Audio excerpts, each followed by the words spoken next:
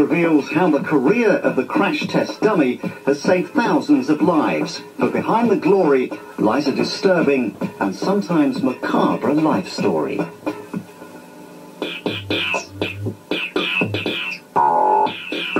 I had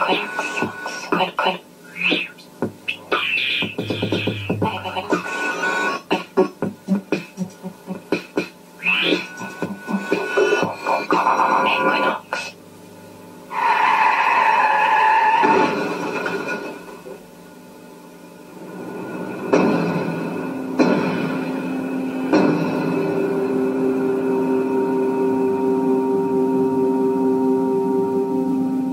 The crash test dummy, patron saint of the motorist, a potent symbol of safety in an age of risk.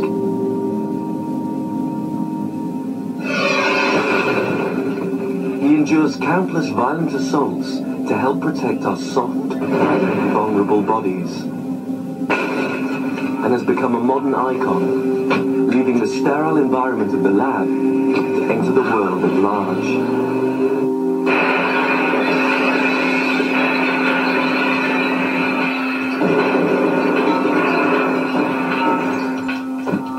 But as with any star, we see only the public image. Behind his blank-faced innocence lie dark secrets and a strange and gruesome past. Welcome to the secret life of the crash test dummy.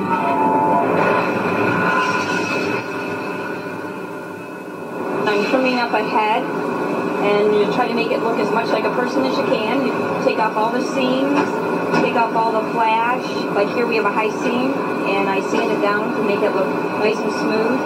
And it'll clean it all up, and be nice and smooth just like your face. Everybody gets their favorite parts that they like to do. Vanessa, she likes doing the butts. I like working on the heads and feet and chests. When I first come here, I found it kind of morbid with body parts all over the place, and then after a while, it's like no big deal, you know. But at first, it was kind of morbid.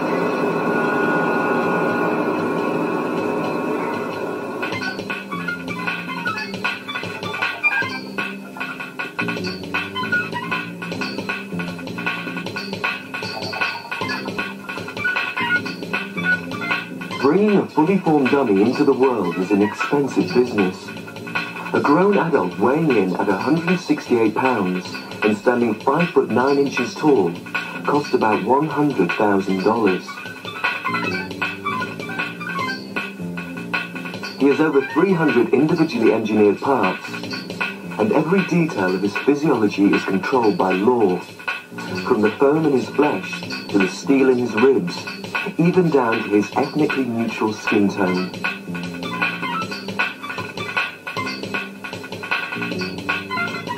No new car is allowed on the road until the dummy has given it his thumbs up.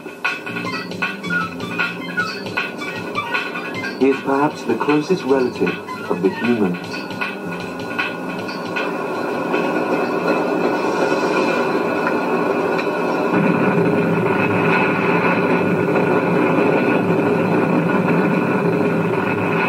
Once the dummy has left the factory, he enters a dangerous world.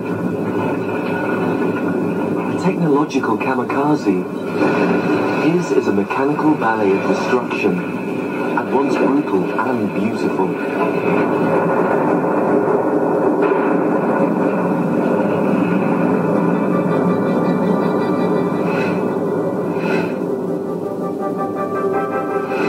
The crash test dummy has not always been such a well-known figure. He began his career shrouded in mystery in the deserts of New Mexico. Here, a strange brew of Cold War paranoia and scientific experimentation came to a head in 1947. The Air Force claimed they discovered the crashed remains of a flying saucer. The episode entered UFO folklore as the Roswell incident. All the newspapers west of Chicago had a headline that we had captured a flying saucer.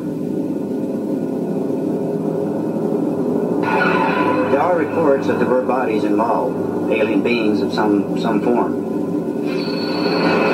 Anywhere from 3 to 5. Descriptions of 3.5 to 5 feet tall, large heads, big eyes, no ears as we know them, although they had orifices on the side of their head, a small nose, a slit for a mouth, long arms, 4 fingers. Why would they come to New Mexico? I think one of the key factors to me, 100 miles south of Roswell, the first atomic bomb in the history of the world was detonated. We had the V-2 rockets of White Sands being launched out into space.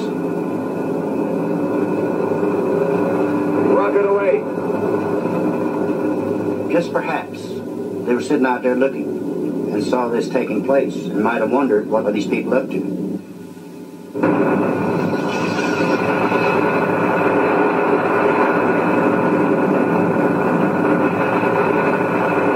During the Cold War, everything we did was classified. We didn't want people to know what we were doing. In 1997, shortly before the 50th anniversary of the Roswell incident, the Air Force came out with a document titled Roswell Incident, Case Closed. And one of the things they claimed in there was that anthropomorphic dummies could have been confused with alien sightings at Roswell in 1947.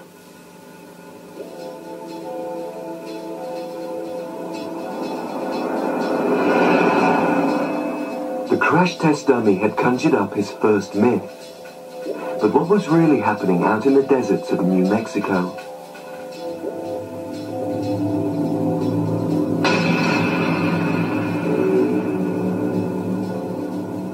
The truth was as strange as fiction. An Air Force colonel had started up a bizarre top-secret aeromedical project.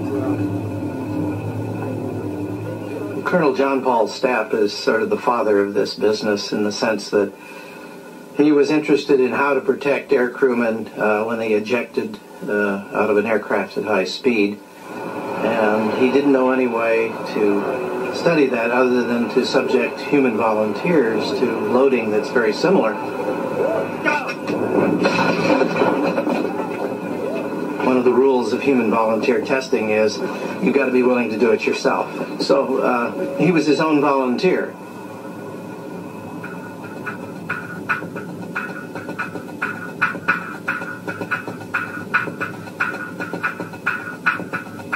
Stapp used this high-speed test track for a terrifying series of experiments.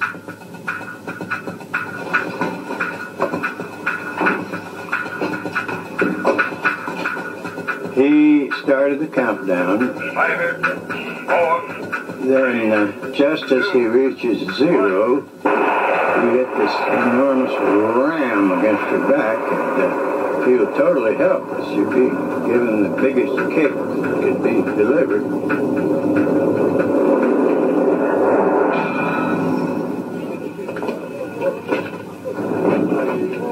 Remember, there was the old saying in the Army, don't volunteer. And in fact, there were several figures in the early days of this kind of work, before there were dummies, who were doing peculiar things.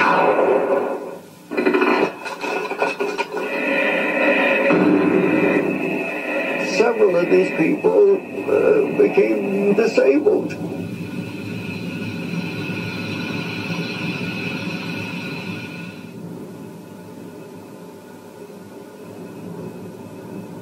Undeterred by these risks, Colonel Stapp pushed human testing to the limit. He was trying to work out the maximum speed at which pilots could safely eject. During a 7-year period, he volunteered for 26 potentially lethal experiments. So Dr. Stapp kept going faster and faster, and finally in December 1954, he hit his fastest speed.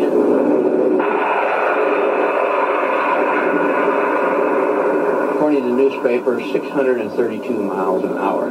According to the calculations I made from feet per second, at one point he hit 639. But The average would be about 632. And he stopped very, very short. Just in a matter of a second or less.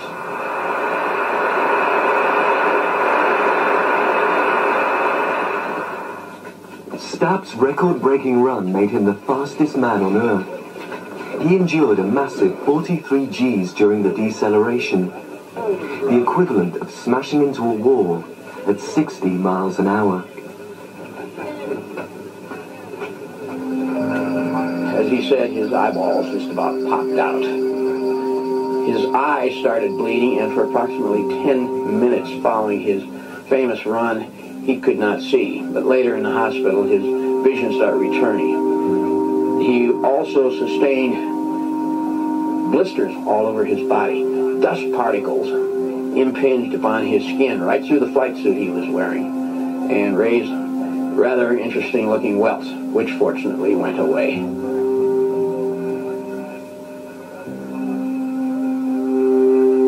Stapp's work was getting too dangerous. He had to find a substitute. He needed a replica human. The first bionic men were somewhat Neanderthal. The early dummies were very crude. They were just masses that were connected to simulate the weight and possibly a little bit of the articulation of the human. But in many ways, they were just sandbags to get the mass and the shape. Body weight and centers of gravity. With cabin pressure differentials in excess. Stapp decided to replace this rather primeval human replica.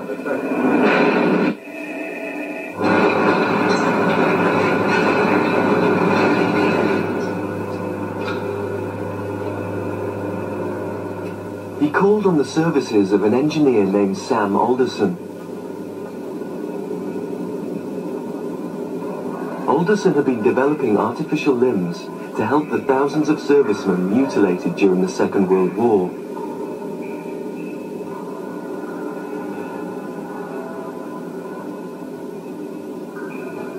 So being involved in replacement parts for a human, I found it very fascinating to go ahead and duplicate the entire human.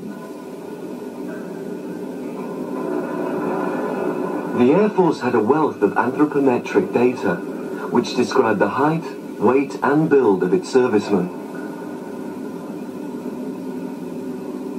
Alderson used these measurements to create a model of the perfectly average pilot. This is a very old dummy. It should have its 50th birthday very soon, a couple of years. This dummy itself was used for testing ejection seats. Here was a cavity.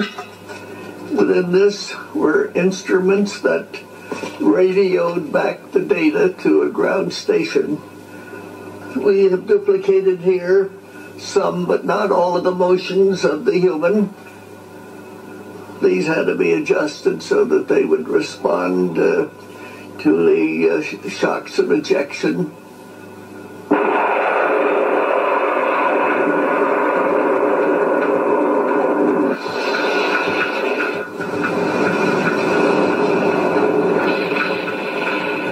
These proto-humans began to replace people in the myriad experiments taking place in New Mexico.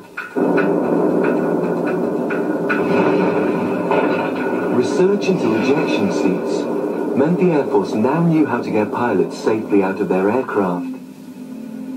The next problem was getting them back to Earth.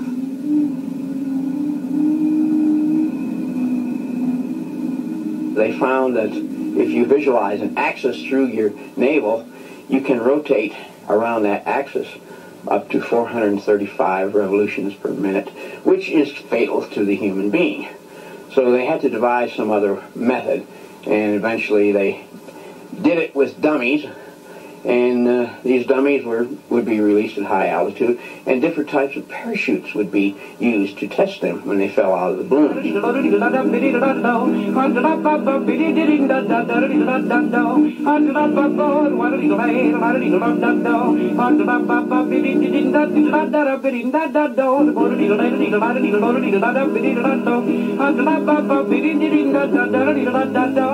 One experiment encountered problems over the desert town of Alamogordo.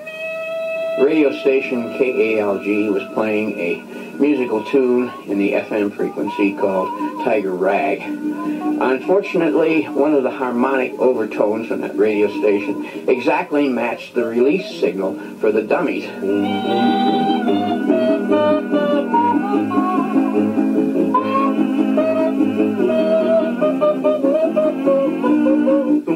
The dummies were released and they came down in their parachute, landing in the drive-in theater. That was the first alien invasion of Alamogordo.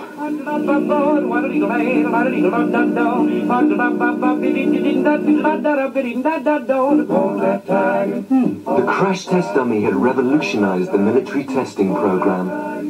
Practically every piece of equipment now had to pass through his hands before a human was allowed near it. The dummy had come of age. Finally, it was time for him to leave the wide open spaces of the desert, drawn by the lure of the big city.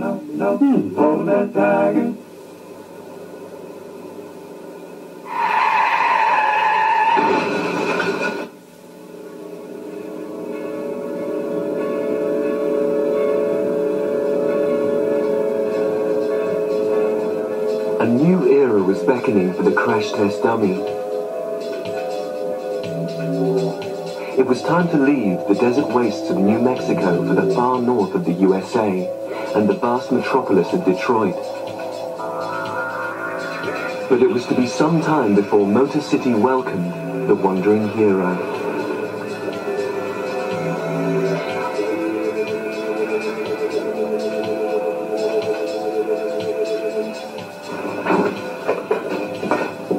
Colonel Stapp, like the dummy, was moving on from parachute testing. Events closer to the ground had begun to attract his attention. Whilst reviewing Air Force accident statistics, he made an extraordinary discovery.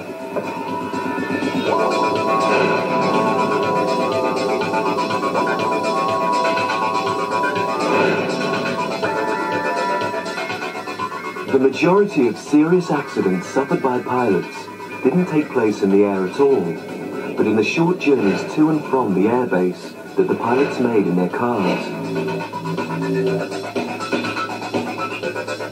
And the problem wasn't unique to pilots. All over the USA, more and more motorists were meeting their deaths on the roads. There was the realization that the number of people being killed on the highways was growing rapidly as more and more people were driving. And the projections were, if the sales continued, that there'd be very high death rates. Stapp became obsessed with car safety and decided to try out his military mannequins in the driving seat.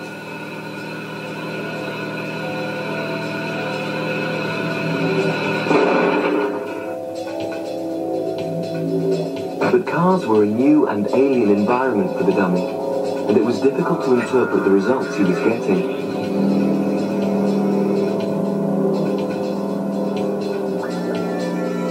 Stapp needed to develop a dummy based on actual car crash data from real living subjects. But the tests were far too dangerous for humans, so he embarked on Project Barbecue. Project Barbecue was another project in which pigs were used, hogs, and they were anesthetized so that the pig wouldn't feel anything. After all, the anatomy of a pig is similar to that of some human beings.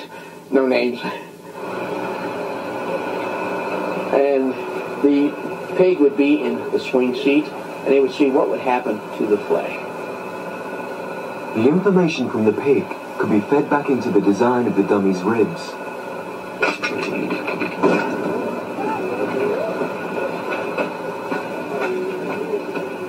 After you get all done with the test, well, what are you going to do? Turn the pig loose on the range? No, you don't quite want to do that. So you might as well put it to good use. So you have a big barbecue.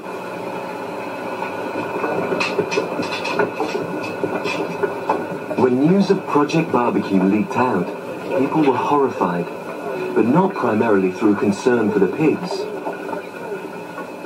Putting safety in the spotlight had shown them for the first time how dangerous driving their cars could be. Whenever you talk about the automobile industry, you're talking big numbers. You're talking enormous profits, enormous sales, many, many billions of dollars. And whenever you have that concentration of money, they're going to move to protect it and maximize their profits, not maximize safety. Under pressure, the Pentagon pulled the plug on STAP's test program. But over the next few years, it became clear that the problem couldn't be ignored forever.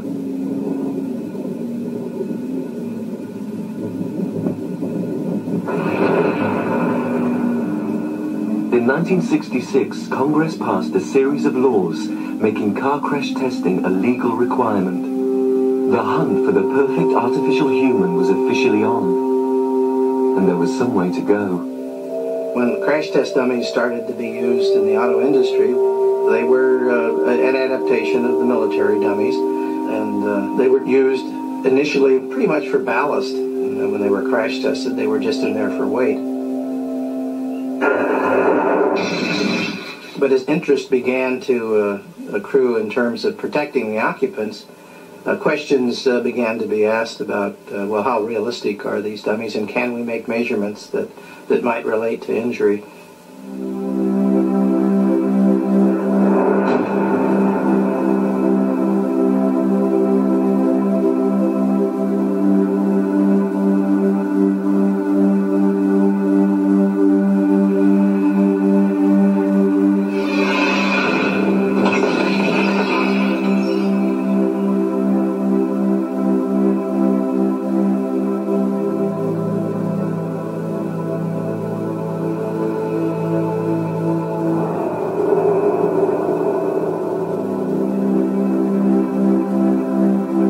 The motor industry tried all kinds of new designs for the crash test dummy. They soon realized that they needed complex and detailed information about the real human body. You need to develop what are called injury criteria. And you're going to use the dummy to measure these criteria. Can be forces, can be accelerations. And then these criteria should relate to injury in the human. So it might take, a couple 100 pounds to fracture something in the human, and you'd measure that in the dummy, and that would predict injury in the human.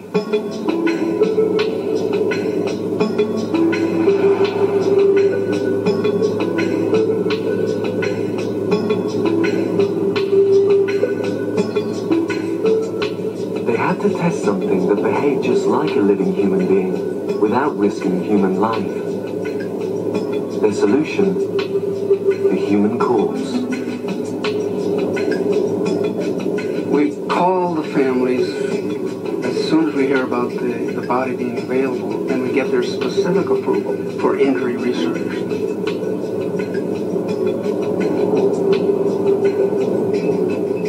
That's a really awkward situation where the next of kin is grieving openly. Then basically I learned to hand them a Kleenex and hope that improves the situation a little bit. We assure them that it's done with great respect and that the name is never known to anyone, and that here's a chance for the dead to help the living. It's known in the trade as cadaver testing. I remember when we were looking at testing cadavers at first, I went and observed an autopsy, and I remember I had to sit down in the middle of the autopsy just because of, so many sites that I hadn't observed before. And I think you do get desensitized. What you don't get desensitized to, though, is the respect and sort of the research you're doing and the importance of it.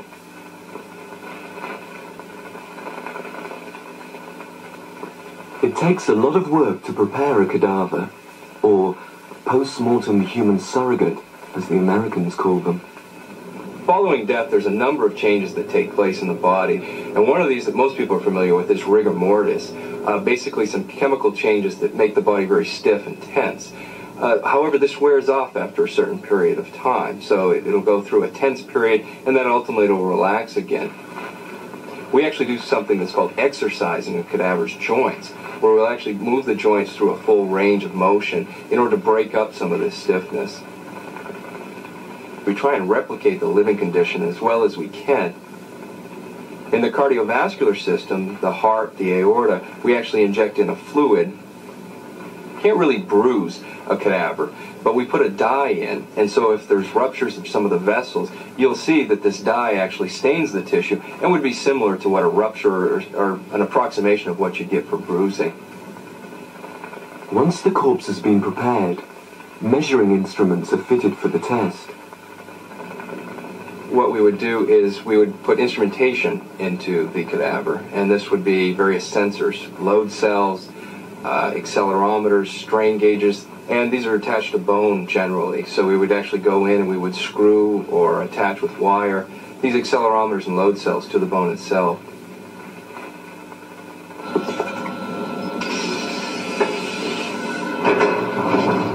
In cadaver tests like these, the dead body gave scientists precise measurements of the forces needed to break bones and rupture blood vessels. You need cadavers to develop dummies. There's a tremendous amount of cadaver research that has gone into developing every component within the dummy. This cadaver test shows some of the problems of reproducing the behavior of the human body in a dummy. At the moment of impact, the neck stretches to try and accommodate the shock. The forces here are so extreme that it can't stretch enough and the neck breaks. This is very complex behavior for an engineer to reproduce in a crash test dummy. And the neck is just one example. The human body is made up of hundreds of different moving parts and materials. If you look at the human body, it's probably the greatest engineering structure. I just marvel at the complexity and some of the designs, the frictionless joints, and some of the details. It's a very resilient structure. It's an engineering marvel that's been developed to accommodate loads and forces through everyday life, as well as circumstances that hopefully don't happen every day, like a car crash. The perfect dummy would somehow have to replicate the fantastic complexity of the real human body. It makes a big difference whether you hit bone fast or slow, because if you hit it fast, it doesn't have time to accommodate that fast hit as it would do if you hit it slow. And therefore, the speed of impact has a very significant effect on the way that the bone responds. Dummy engineers wrestled with these problems as they tried to perfect their artificial human.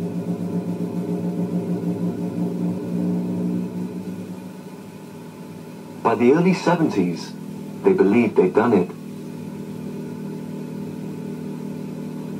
All the developments in design came together in the shape of a single dummy, the Hybrid 3.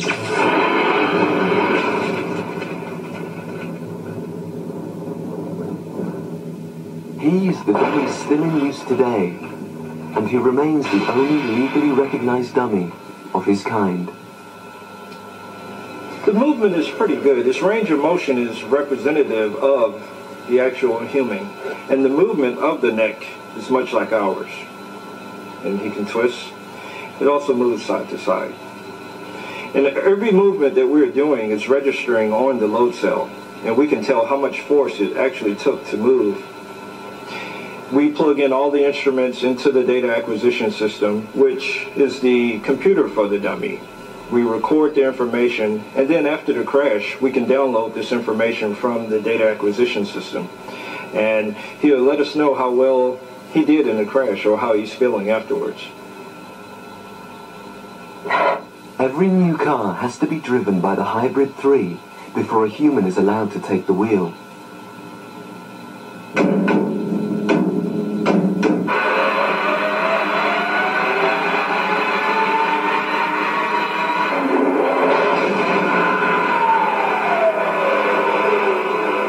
Is crashed. The sensors in the dummy send out readings telling the computer the exact force that each part of the dummy has endured. If the readings fall within limits prescribed by law, the car is passed. It can leave the lab and enter the showroom.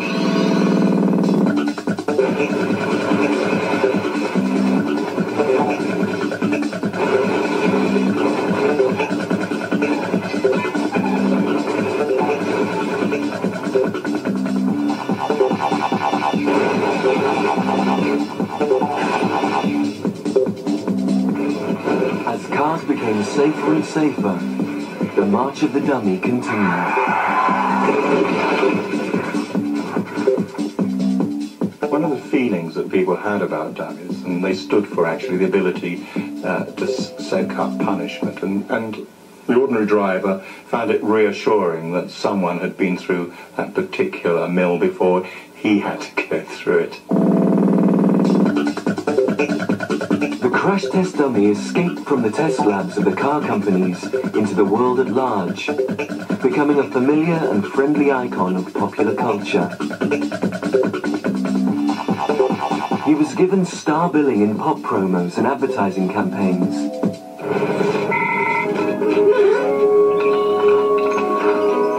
Everyone, it seemed, had fallen for the dummy.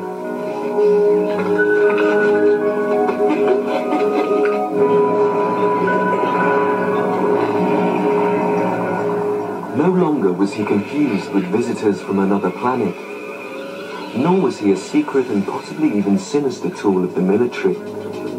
He had become the symbol of a caring, risk-free age. He was the human face of technology.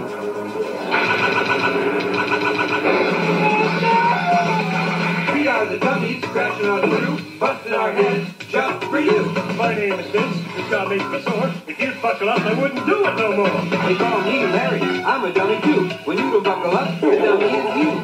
In the USA, two crash test dummies called Vince and Larry became national celebrities thanks to a decade-long road safety campaign. For a ride, put your safety belt on. At the time, U.S. belt use rate was about 11%, very low. So we wanted to do something in the public service arena to get people's attention to encourage them to wear their safety belts. And they did some research and found out that fear wasn't really a good motivator. People didn't really want to see blood and guts to motivate them to buckle up. Even with airbags, We found that it would actually be a turn-off. So they came up with humor as the way to reach the audience, and Vince and Larry were born. You were right, Vince.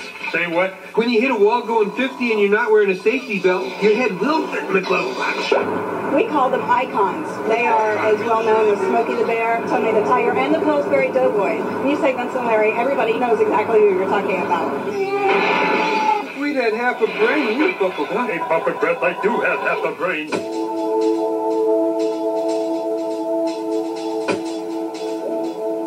But as the dummy gained in popularity, becoming a cult personality around the world, murky secrets were beginning to come to light.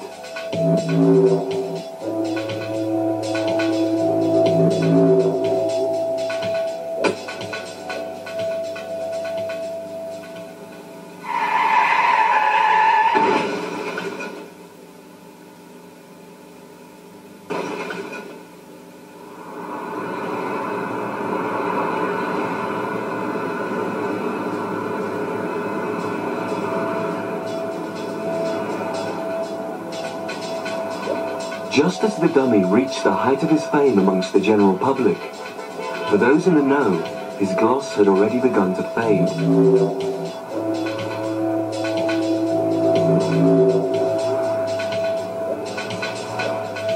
Despite the blandishments of the advertisers, some serious limitations of the crash test dummy were beginning to emerge. The problem with designing around crash test dummies is that we're making the vehicle safe for the crash test dummy and not for the human occupant of that vehicle. In other words, we do an awfully good job of protecting dummies, but not humans. Although scientists had created a whole family of dummies, including women and children, the only dummy required by law to guarantee car safety was based on the average male. The primary crash test dummy is the 50th percentile male. And that dummy represents the average 5'9", about 160-pound male, and doesn't represent anybody else. But every single safety standard is geared to the average male. So if you're a petite woman of about 4'8" who weighs 100 pounds, or a small child, you're not protected.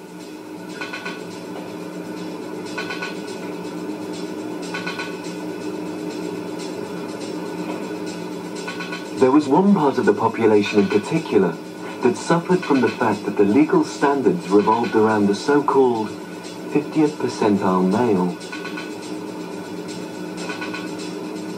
If you look at where the largest needs are right now in terms of developing dummies, improving dummies, it's certainly in terms of child dummies. And if you look at some of the big problems that have come up the past couple of years, certainly in the United States, it's been children in airbags, out-of-position children in close proximity to a deploying airbag.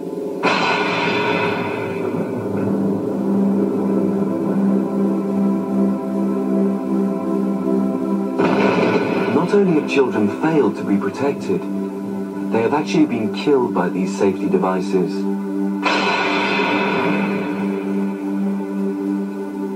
More than 80 children have died because of airbags exploding in their faces.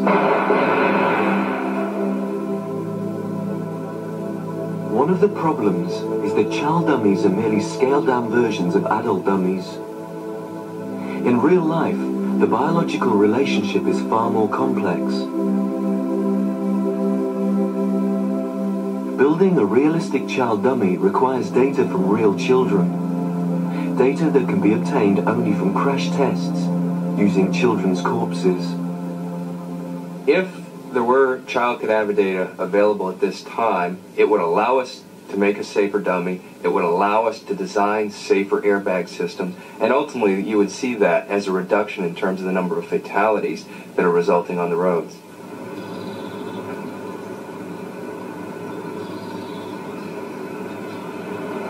But getting this data is not easy.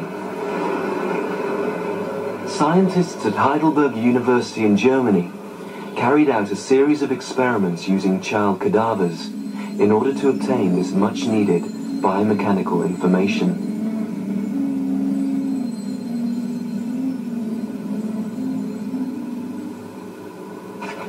The result was scandal.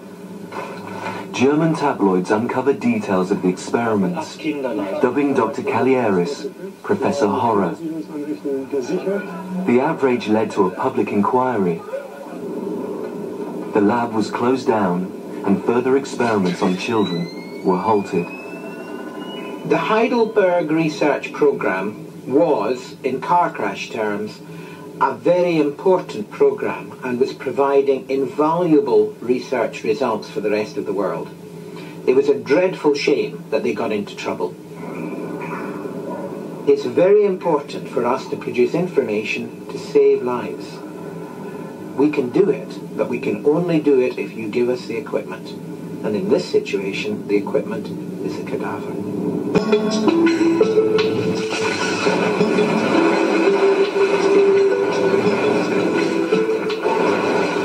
The crash test dummy has an insatiable appetite for data from real human beings.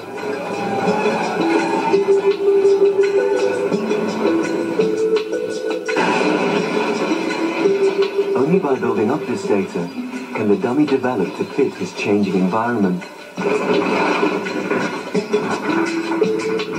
The nature of cars and car crashes is constantly shifting, and so the dummy must mutate. He must evolve to become more like us.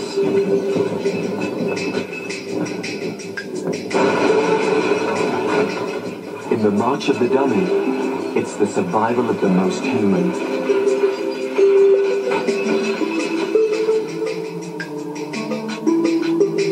The Hybrid 3 is now more than 25 years old.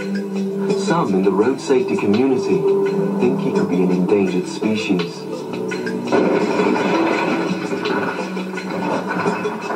Because the airbag has come in and restraint system usage is up, the combination of those two devices has changed injury patterns.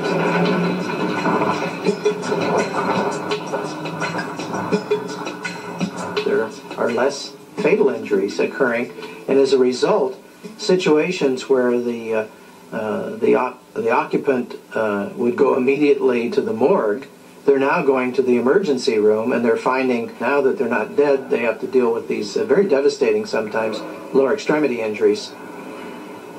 The types of injury that we're particularly concerned with are not perhaps the commonest, which are injuries just to the edge of the ankle in the foot, but those that cause significant disability and long-term morbidity. This bone down here, the calcaneum, the talus, this bone in the middle of the ankle, and the tibia itself are quite often destroyed in frontal impact in car crashes.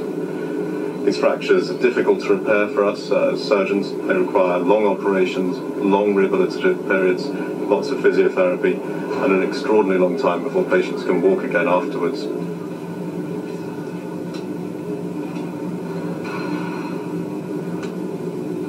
Tests were carried out on amputated legs to analyse these new injuries. Our tests have included tests at speed to look at the way the leg bends at the ankle when it's hit, and the way that force is transmitted through the foot and indeed through these bones that are most often broken and cause such disabling injuries. And the answer to these new problems?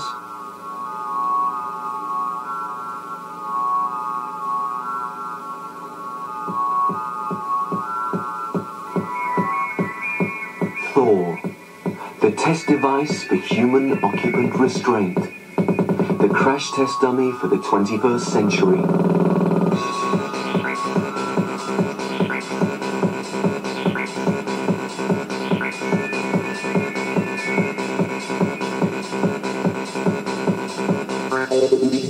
Thor is the result of nearly 20 years' research. He is an altogether more sophisticated creation than earlier dummies.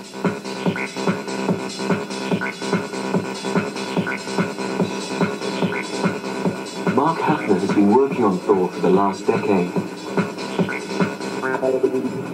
Let me take the cover off so you can see it a little better. This is a part of the dummy we were really very proud of. It's our most recent addition. This is the representation of the human tibia bone from top to bottom. The ankle basically has information designed into it to mimic the motion of the ankle, what we call inversion, eversion, which is this motion, and dorsiflexion, plantarflexion, which is this motion. In addition, we've incorporated this cable coming back to the back of the heel. This represents the load path of the Achilles tendon and is basically activated when the foot is moved in this direction. Thor is much more human than his forebears. The neck is multidirectional. The ribs are angled to give them a more human-like response on impact. The curve of the spine, too, is much closer to that of a human, so the dummy can adopt any seating position. There is a special viscera sac, which mimics the response of the internal organs. Its buttocks even produce a realistic seat print.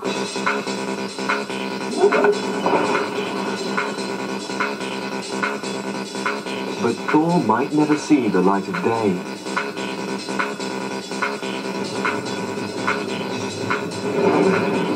Because crash test dummies as a species are in danger of extinction. They are threatened by a new contender, the virtual human. There's no question that in the very near future we will have a computer human that is better than anything.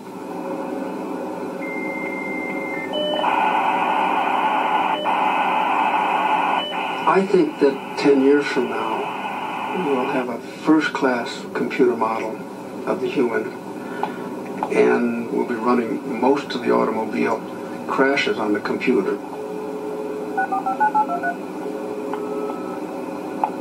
People that are going to be in a frontal crash, approximately 2/3 of them are bracing, so they're tensing, they're pressing on the brake pedal, and obviously we have a great deal of difficulty replicating this in a cadaver specimen. So what we try and do, we've tried various techniques, we've tried external springs, we've tried all sorts of ideas, but we really don't have anything that's successful. And here's where things like computer modeling, for example, you can actually incorporate the musculature into the model. In one sense, the virtual human is a completely new species. Crashes in cyberspace are perfectly repeatable. They don't need real cars, they are safe and clean. But he has inherited one important habit from his ancestors.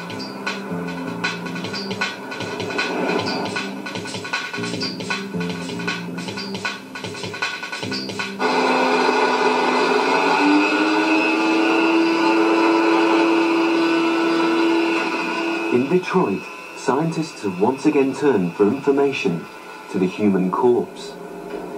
In an effort to reduce the number of head injuries caused by car crashes, they have been modeling the human brain.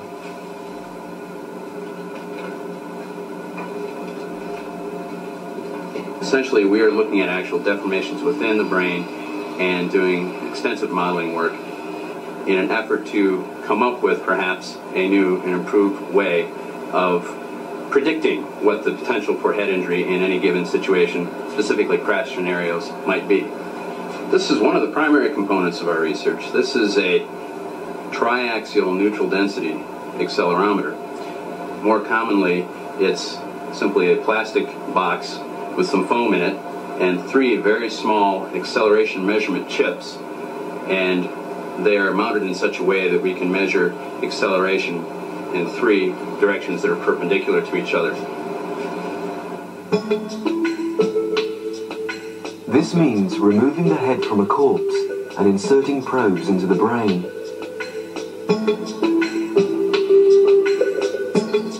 The head is then mounted on a crash test rig and impacted.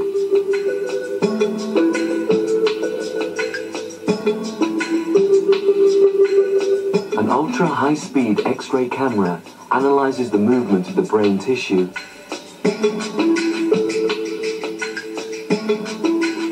The information from the corpse is fed into the computer model. It will help to create the most authentic replica human yet.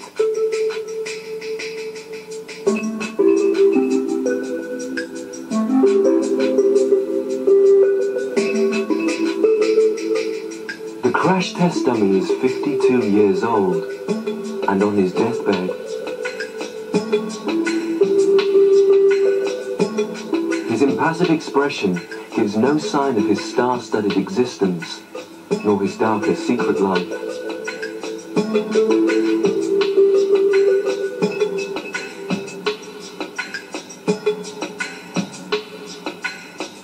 For the replica human who has survived 1 million crashes and saved the lives of thousands, it is finally time to face his own mortality.